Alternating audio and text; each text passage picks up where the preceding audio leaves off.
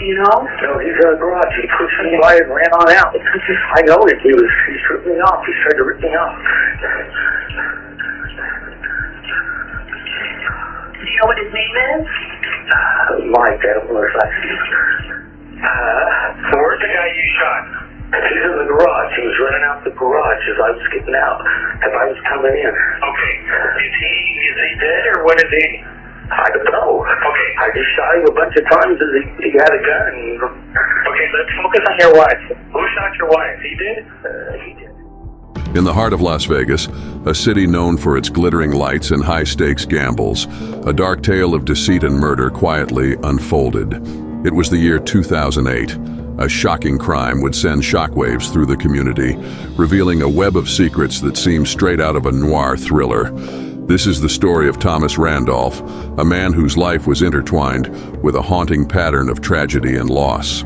Known as the Widower, Randolph had walked down the aisle 6 times, leaving a trail of shattered unions. But it was with his 6th wife, Sharon Koss, that fate took its darkest turn. Their union, like the city itself, was a complex dance of glamour and shadows, leading to a night that would forever change their lives.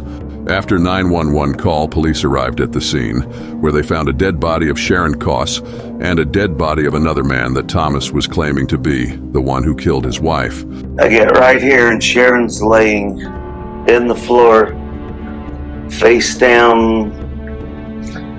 Her head's just barely in the bedroom, if that. I said, Sharon! Sharon! I thought I just seen like a shadow or something over this way. He kind of rushed up on me a little bit, and that's when I just pushed him, and he started going out toward the shed. I don't know how many times I shot him, but I just kept right on going. Boom, boom, boom. And he just lay in there, and then started coming back down this way. He wasn't moving. Some noise. Squared off on you, still had his mask on? Yeah. If he'd had his mask off, you'd have known it was Mike, right? Oh yeah, and I was still shouting. It wouldn't matter a bit. The intruder was identified as Mike Miller, who Thomas knew very well as he used to do odd jobs here and there. He was also employed by Thomas once. Police found many inconsistencies in Thomas's statement. He said that his wife was shot in the hallway. However, most bullet shell casing were found in the garage. He initially said that he entered the house after Sharon and heard the shots, but then he said that he didn't hurt anything and found his wife dead in the hallway. According to the neighbor, the shots were fired at 8:30 p.m., but he called 911 at 8:45. Thomas said he called 911 not more than 2 minutes later. Thomas also said that he shot Mike in the head while he was wearing a ski mask. However, the ski mask looked undamaged and had no blood on it. It looked like it was simply dropped beside him.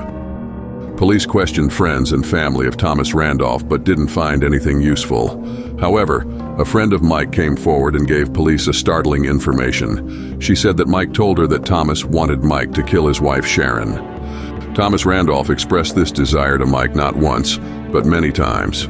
So, there was a strong possibility that Thomas hired Mike to kill his wife, and he killed Mike so there would be no witness left that knew he wanted to kill his wife. Also, there would be a good story to tell the authorities about the intruder who came and killed his wife, and he killed him in self-defense.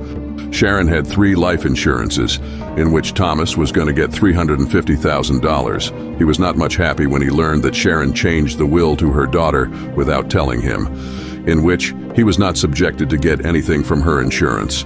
The detectives investigated more about Thomas's past and learned that wife died due to an accident is not something very new for him. Anything I can't tell you at all that happened that day that made him believe that he needed to get into your house that night?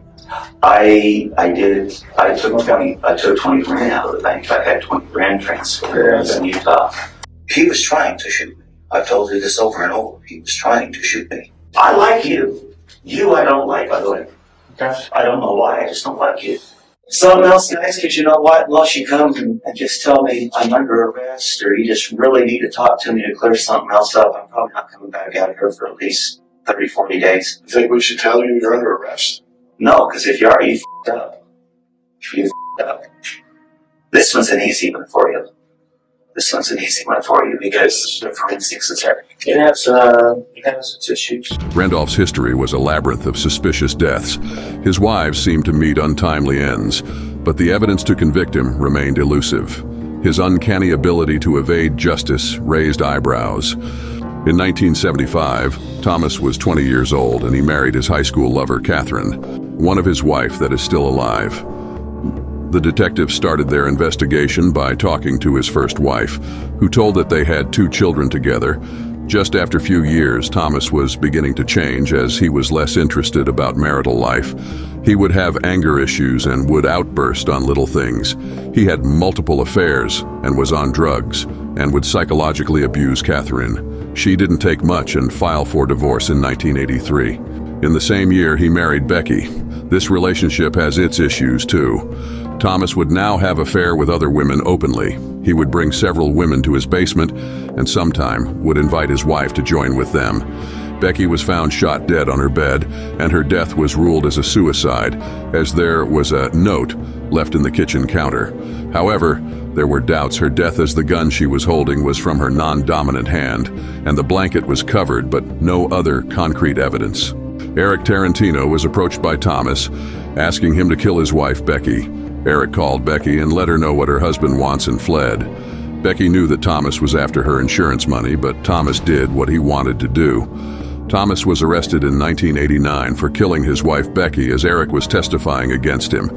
He hired a hitman while he was in jail to kill Eric Tarantino before he could testify. That man turns out to be an undercover cop. The jury found Thomas not guilty and ruled the death of Becky as suicide. However, he pleaded guilty on hiring a hitman and was sentenced just 18 months in prison and would still get the insurance money from Becky. In 1994, he married Leona, but they got divorced soon within the same year. She then died years later due to cancer. In 1995, Thomas met and married Gaynor, who learned about his past and the charge of he was arrested. She feared and had doubts about her husband. Thomas was searching for a hitman to kill her wife, but he found no one at that time. One day, Thomas was cleaning his gun and accidentally shots fired in Gaynor's direction, but misses her by inches. She got really scared and left him.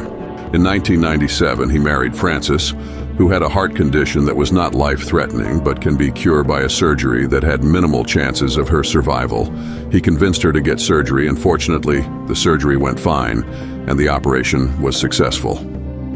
After surgery, Thomas asked that he wanted to be alone with his wife. Frances died when she was alone with him. Her death didn't have much suspicion as she had gone through a life-threatening surgery. He enjoyed the money that he received from Frances's life insurance. He later sued the hospital for his wife's death and received a hefty $1.5 million. Thomas Randolph was arrested for the murder of his wife Sharon Cuss on May 19, 2009. He was taken into custody following an investigation into the circumstances surrounding Sharon's death, which occurred in 2008. Here real quick. Put your hands on your head right now. Put your hands on your head. Now. On your head. Keep on it. Watch it. Come out. Taser, let me see. Taser, taser. On the ground. On Oh my God! What you done to me? Oh! On your ground. On your belly. Oh! Hands behind your back. My hand! Oh my God! Dude! What are you doing? You're under arrest. I understand it. Oh my! Oh! Jesus! Oh! Both hands up. Get him up. What? Get him out. God. Oh! Stand up and walk. Thomas, you understand that I was there to arrest you on homicide warrants, correct? You seem to speak pretty good English right now. Yeah. You understand I was there to arrest you on a homicide warrant, right? I don't remember me resisting. Are you a gun enthusiast? Do you have guns? Of course I've got guns. Okay, Did I have one in your face? No, but you had one in... His 2 wives testified against him in court. He had a lot of extracurricular activities, namely other women. What happened at your kitchen table? Supposedly, I was told there was no bullets in the gun. That's what the defendant had told you? Yes, and that he was cleaning the gun at the dining room table, and the gun went off and put within, not very far away from me, and put a hole in the kitchen floor. Would it be fair to say that the hole was inches away from you? Yes, but I could see the smoke. Do you believe that based upon what you know about the situation and your then husband, Thomas Randolph, that the shooting in the kitchen was an attempt to kill you? Yes. Thomas Randolph was convicted for the murder of his wife, Sharon Koss. In 2017, he was found guilty of 2 counts of first-degree murder in relation to the deaths of both Sharon Koss and Michael James Miller. After being convicted of 2 counts of first-degree murder, Thomas Randolph was sentenced to death. However, his request for retrial was accepted and is currently behind bars. Support us for more videos.